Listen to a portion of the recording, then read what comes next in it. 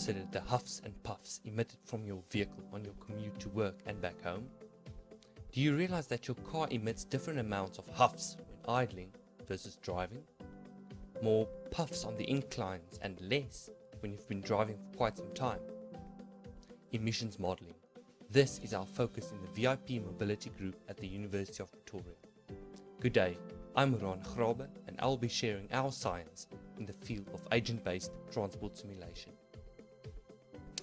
Now when I say agent-based, I'm referring to the fact that we can simulate an individual with unique characteristics among an entire population, which in our case is the Gauteng province. These characteristics we are interested in are the different emission profiles unique to each vehicle type. The Mobility Group set out to capture the diversity in the vehicle population of Gauteng. We want to simulate with accuracy each vehicle type and its corresponding emissions profile. Now, why would we want to simulate emissions on a provincial level? Suppose we have a model that represents the Gauteng vehicle population.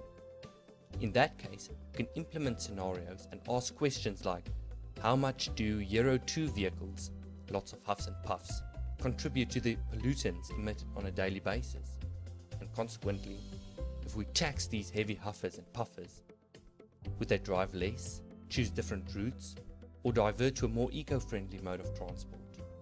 So we started by sampling from second-hand car sales to get a handle on what the vehicle types in Gauteng are.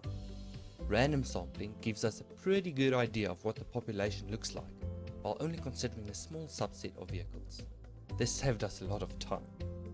The product of our data fusion is a distribution of Euro emission concept representing the Gauteng vehicle population. We use these, along with reference data from HBFR, to synthesize a population of agents in MatSim, which we model on the road network for 24 simulated hours at a time. Now, how would we confirm that our simulation does indeed produce accurate emissions data? Well, if you head over to this YouTube video, you'll see some taxi engineers taking the PEMS unit on a field test in the suburbs of Pretoria. With this, we can measure emissions under real driving conditions and use the data to validate our simulation model. Accurate, localized, and validated emissions modeling on a large scale. This is our goal at the VIP Mobility Group, and with this, we hope to make a meaningful contribution to the field of transport simulation in South Africa.